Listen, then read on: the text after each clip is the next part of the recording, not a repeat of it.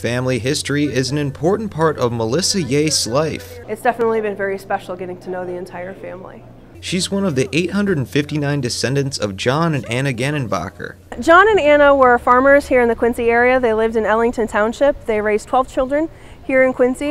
In 1964, John and Anna started an annual reunion. Everyone. I never missed one. Even after both passed, the tradition still continued. This year marked its 50th anniversary. In order to prepare for this milestone, Yeast decided to create something special.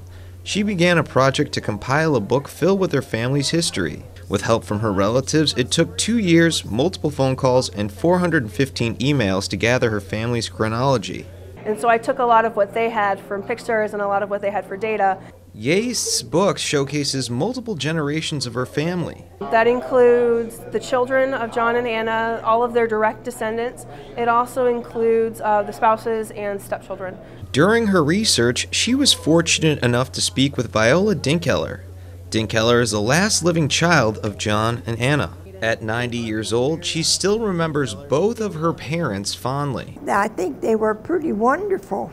Yeast also uncovered some interesting facts about her relatives. 6 generations of our family have been born on December 18th. She feels this book will help keep her family's history alive. It's really special that so many family members value our family history. Derek Frank, KHQA News, Quincy.